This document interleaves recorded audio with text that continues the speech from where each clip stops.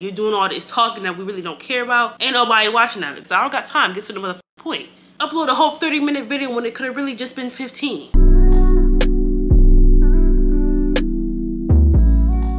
What's up, YouTube? It's Tatiana back again with another YouTube video. If you're new here, subscribe. If you're not new here, welcome back. As y'all can tell by the title, we're gonna be talking about how to start a YouTube channel in 2024. I know your girl only got 700 subscribers, but still, obviously I'm doing something right. I started off in January of last year with only 60 subscribers, okay? So within a year, I gained 700. So that might not be a lot for most of y'all, but that's a lot for me because we all know growing on YouTube is very, very hard. Anyways, we're just gonna get right into it. And I'm just gonna give y'all the key points on how to start our YouTube channel in 2024. First things first, you obviously need to have something to record your videos with. You can't have a YouTube channel with no device, with no phone, no camera, no nothing. One thing I can say, you do not need an expensive camera to start a channel. You can literally start off with your phone. When I first started my YouTube journey, I had an iPhone XR. Then I went to my next phone, which was like an iPhone 12. And then I upgraded to a camera, but it was gifted to me. It didn't come out of my pockets, okay? With iPhones, they're so expensive nowadays. All you gotta do is literally record with your back camera. Make sure you change the settings to like HD or 4K and make sure it's 60 frames per second. Look up some YouTube videos, or if y'all want me to do it in detailed camera settings, I can do that. Just comment down below. After you have your device, your camera or your phone, you want to have lighting. You want to have some type of good lighting, even if that's natural lighting coming from the window. You don't want to record videos in the dark or just low lighting because nobody wants to watch that. Let's keep it a buck. Are you going to sit down and watch a video that's recorded in low lighting, bad lighting, like you can't even see their face, good lighting, like y'all see me? Look, that's what I'm talking about. But you don't need a huge, gigantic ring light. In order for you to grow and improve and just gain your subscribers, you got to spend money. You got to invest in yourself. It's going to be a time where you're going to have to. I did not have a ring light when I first started. Actually, yes, I did. But I didn't buy it myself. Once again, it was gifted to me. It wasn't as big as this one, like those cheap ones from Five Below. Next thing you need is a tripod. You need a stand. If you don't have the funds to get a tripod, you can literally find a cup, something to hold your phone up. Anything you can use to hold your phone up. If you're gonna be the type to be vlogging out in public, you need a tripod because it's gonna keep the camera steady instead of just holding your phone and like you're just moving around a lot. I have a couple tripods linked in my Amazon storefront, so y'all could click the link down below and look at my storefront. I have a whole folder for content creators or upcoming content creators or whatever, just the essentials that you need. You got your phone, you got the lighting, you got the tripod. You need to know what your niche is, or that could be your first step, honestly. But you need to know, what are you going to be recording? You can't just get on here and record anything. I mean, you can. You want to create content that you're going to consistently be making, so your subscribers or the people that are watching know, like, okay, I'm watching this person for these reasons. Are you going to do lifestyle content? Are you going to just do vlogs? Are you going to do beauty? Are you going to do gaming, story times? You have to stick to one niche. I mean, I know a couple people, they do have multiple niches,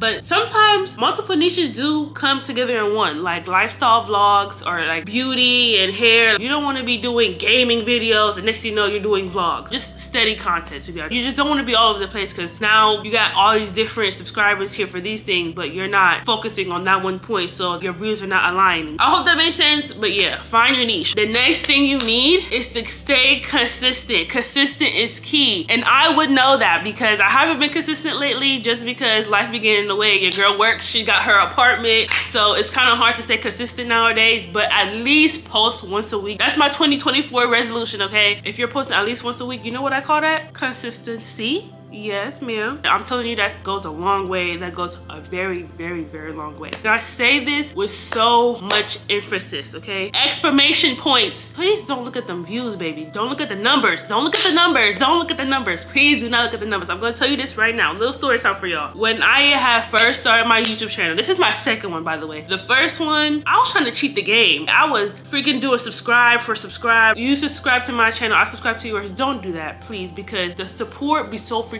fake. But I used to be focused on numbers. I will post my stuff on my Instagram. I'm just like, why my friends not subscribing to me? I have all these followers on Instagram. I'm telling y'all to subscribe to my channel. Y'all not subscribing. I just was so caught up in the numbers. That's what led me to doing subscribe for subscribe and just trying to cheat my way out and stuff like that. I just realized my views and my subscriber count just wasn't the math wasn't math. You want to grow an organic and genuine fan base or support base or just subscribers, okay? A family on YouTube. Post your content on all platforms. Promote, promote, promote. I don't care if they get annoyed. I don't care if they unfollow. I do not care about none of that stuff. At the end of the day, someone's watching and they're gonna subscribe. Even if they don't subscribe, I'm telling you this right now, they be clicking on that link and they be watching. Yes, they do, because they're nosy. We all do it. Promote your channel on everything. On Instagram, Snapchat, TikTok. I even post my stuff on Pinterest. Who you know? You want to have music in your videos. Background music, something low. No one wants to sit and watch a video, a sit down video at that. Let me say that. A sit down video like this one and hear no music. Now imagine if I just turn the music off right now and I'm just talking to you guys and just, you know, just continue this video. Y'all hear there's no music, right?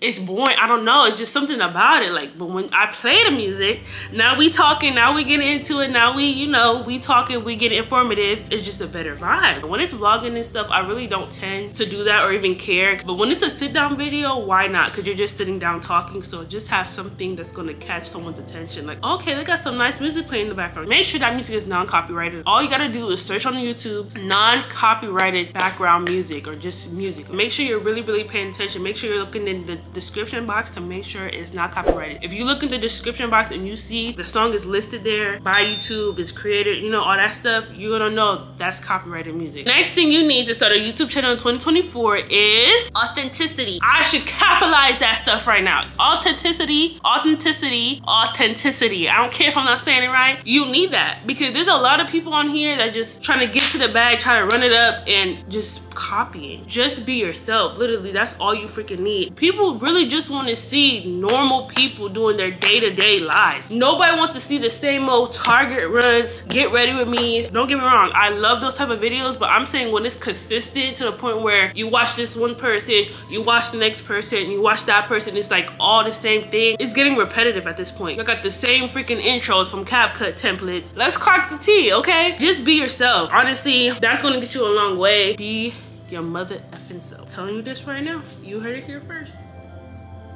Take a lot of pictures. So when it comes to not only getting down pat, uploading your videos, you need to have nice quality thumbnails. And for you to have nice quality thumbnails, especially when it comes to vlogs, you need to be taking pictures of every single thing. You really want to make sure your thumbnails are clickable, okay? Thumbnails are like a huge part. That's the first thing someone's going to see when your video pops up on the homepage. If your thumbnail is not looking good, then ain't nobody clicking on it. The video could be absolutely amazing, but if that thumbnail not showing it, they're never gonna find out. Coming from someone that has a hard time making thumbnails, I put that on myself because I don't take enough pictures. So if I'm going out to the store or anything, going grocery shopping, this and that, I don't really be taking pictures because I totally just be forgetting. I just be vlogging, going about my day. And then when it's time to make that thumbnail, I don't got no pictures. So it's like, damn, this thumbnail's about to be ugly because I didn't take no pictures. I don't have nothing. You go on a Dunkin' or whatever you going, take a picture of that cup. You going out to eat, take a picture of that. Take pictures of everything. You really have to have a passion for YouTube. There's a lot of people that's coming on here, like I said, just trying to run up a bag, trying to blow up, be famous, and they don't even watch YouTube themselves.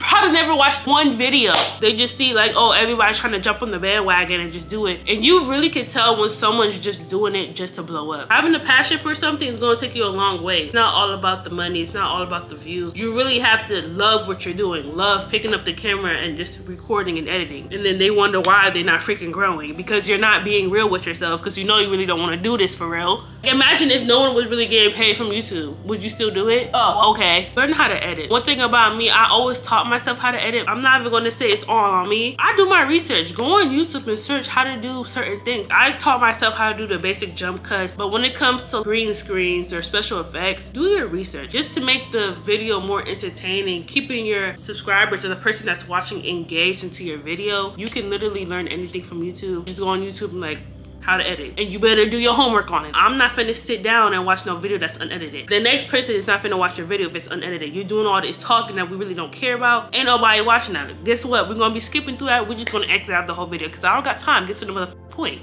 Right? Okay. And it doesn't have to be up to par. Like, as long as you're doing something. Don't just record all day, doing all this talking, and then press upload. Who's watching that? Upload a whole 30-minute video when it could have really just been 15. You see what I'm doing, right? Look into that motherfucker.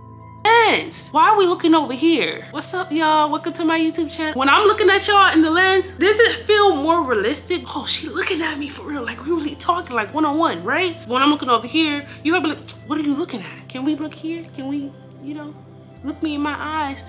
What's that one song? Have fun with it. At the end of the day, if this is something that you want to do long term, it's gonna feel like a job. Why would I want to quit my 9 to 5 to freaking work a 9 to 5? Like, what? It should really not feel like a job. It should be fun, so make it fun. Don't do too much. Use your resources, okay? One of the resources I could give you is called TubeBuddy. This is not sponsored, you guys, but I really want to come on here and tell you guys about TubeBuddy. TubeBuddy has helped me a lot of ways, coming down to tags. That's one thing you need. You need tags for your videos. That's going to help the search volume of your video. They also help with keywords. Even when it comes down to freaking titling your YouTube videos, optimizing your thumbnails, it's just a guide to help you to get your videos out there, to better optimize your videos. I'm gonna link down the link below and you just click on it. You don't even have to pay for it. They have like certain levels to it that you can pay for, but I use the free version. But yeah, I really recommend you guys use TubeBuddy, especially if you're a first-time YouTuber. It's really gonna help you out because I've been using it for 2 years now and I've seen a huge improvement on my channel. First 30 seconds of your YouTube video, you need to have some type of preview just to get the viewers' attention, just to let them know like, okay, this is what you're going to be seeing throughout the video. Just make sure you're in a quiet space. Nobody wants to watch a video, especially if it's a sit-down video and like you have all this loudness in the back. Don't want to hear all that loud, no babies crying, no disrespect to the babies. We don't want to hear all that. I hope you guys enjoyed this video. I'm pretty sure I got all my points down. If you have any questions, I am more than welcome or more than happy to answer those questions in the comment section below. I hope you guys enjoyed. Don't forget to like, comment, subscribe, turn on that post notification bell, and I will see you in the next video.